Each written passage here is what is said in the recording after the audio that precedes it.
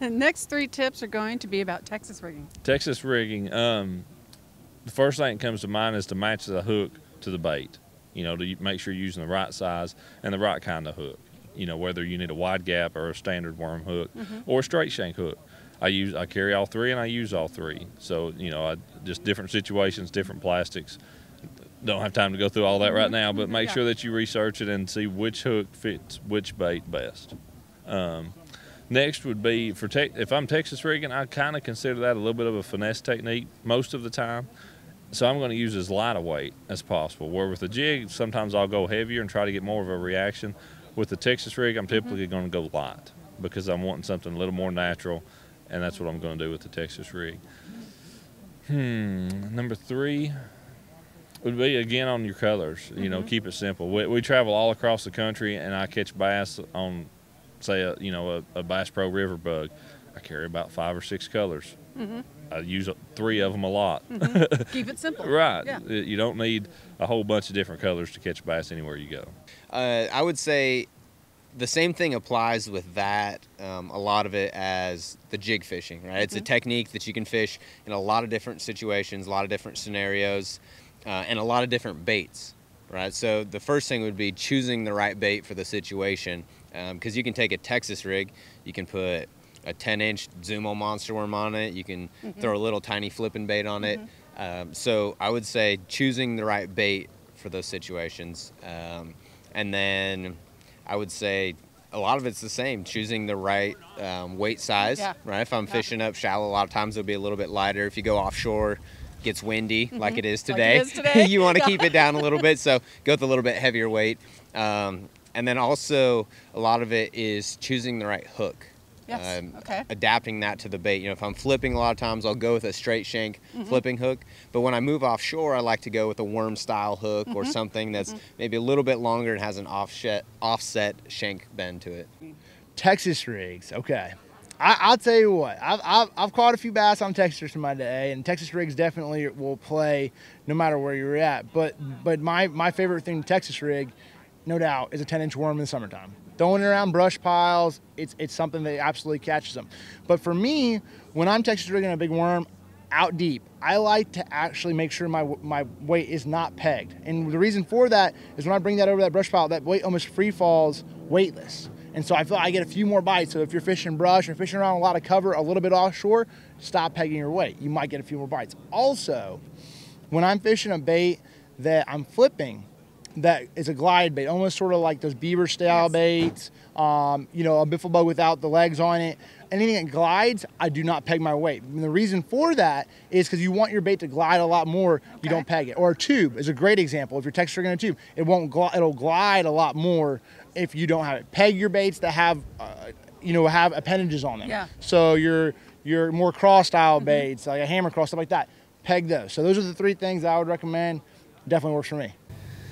Texas rigging, number 1 tip is make sure your worm is straight. I see so many people that do not line that worm up with the seam. You know, there's a seam where that mold closes. Make sure your worm's straight. You know, I really prefer a round bend hook. You just have the best hooking percentage would be my 2nd tip, you know, like a good mustad round bend hook. And then 3rd, the fall rate. You know, I would just think about what size weight you're going to use. You know, the lighter the weight, the slower it's going to make you work that bait. The heavier the weight, the faster you can work it. So experiment with different size worm weights. See if it changes the amount of bites you get. You know, number 1 for me on a Texas rig is I'm 100% of the time peg my weight. And the deal is that way I always know where my bait is. The only drawback to not pegging it, a lot of times what will happen is, especially like if you're using a creature bait or something with legs, that bait will get caught on something and the weight will pull away from it. And you've about wasted the cast because the bait didn't go where you want it to. And so if I want the bait to fall slow, I'll just use an extra small weight, but 100% of the time I always peg my weight. I typically always, number 2 would be I always use a rubber insert. I do not use a bobber stop. I use the rubber insert, and the reason for that, it protects my line from tungsten weights. You know, one thing that's different, a lot of guys now have switched over to using tungsten weights instead of lead, and those weights are extremely hard and they have hard edges. And then I find they're a lot harder on your line, regardless if you're using braid or you're using fluorocarbon, so I always use the rubber peg. The other deal is have a good selection of rubber pegs, because not all weights have the same line hole. And so typically the bigger the weight, the bigger the hole. So there are pegs made for the bigger weights. Oh, great tips. Great tips. Is I fish a straight shank hook on all my soft plastics, so it's a Trocar TK180.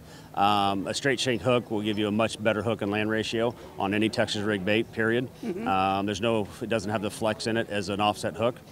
Then typically fish the lightest possible sinker you can fish to get away with. You'll get more bites typically with a lighter weight than you will a heavier weight. And then third goes back to fishing fluorocarbon line. So for me, it's trilene. That'll help you get more bites. Top 3 tricks or tips. Could be tricks too. Tricks, tips. Let's go bait choices. Number 1 for me is actually a Yamamoto Senko. Texas rig it, either weightless. The other thing I will do is put a 1/8 ounce Eagle Claw tungsten hook or weight on there, and it has a unique fall to it. I peg that always, and it has a unique fall to it. And if I'm in trouble anywhere, that's a bait that I know will catch fish. If I don't know anything about the lake, I know I can tie that on and catch fish. And then the flapping hog, which is just a beaver style bait, very subtle. You can flip with it, you can pitch with it, you can cast with it, you can do everything with it. They have a brand new bait out called the Cowboy, which I have just started to use, and I think that that's going to be something that's going to come into play big time for me in the future. It's literally brand new. I got them about 5 days ago. It's that new, so that's something that will probably come into the mix here pretty quick. So bait choices for me: Senko, flapping hog, and Cowboy, and that's it. That's it. You don't need anything else. Simple. Like it. I like it a lot.